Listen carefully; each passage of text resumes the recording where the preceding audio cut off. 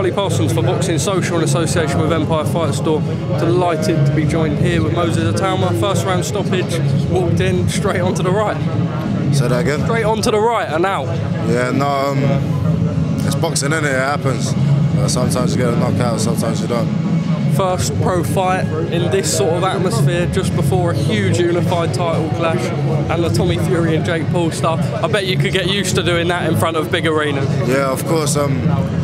I never boxed on a show like this before, but yeah, I could definitely get used to this. You don't look like someone that would get nervous, but the professional debut is a big feat. When it come to the ring walk, how were you feeling? I just really wanted to go in there and just like unleash the stress that I had, because obviously what happened to my brother, so yeah, it is what it is. Am I allowed to just briefly touch, how do you feel about that?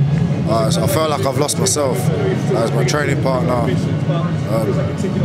Obviously it's my blood, so yeah.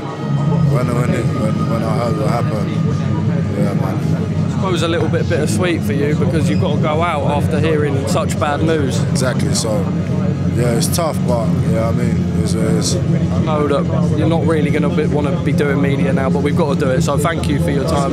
Moving forward, like we said earlier in the week, is it just loads of activity for yourself? Yeah, no, I'm probably just going to go home and yeah, just hit the gym again, be back on the road. Are you looking forward to being active and just getting out on as many pro cards as possible? Of course, I'm going to chase down everything. What can we expect for the rest of this year? More of the same, demolition, hard-hitting, come forward, evasive. You said that you wanted to box like a heavyweight, ain't boxed before, but you didn't have a chance to show that tonight. You want to be able to show that down the line?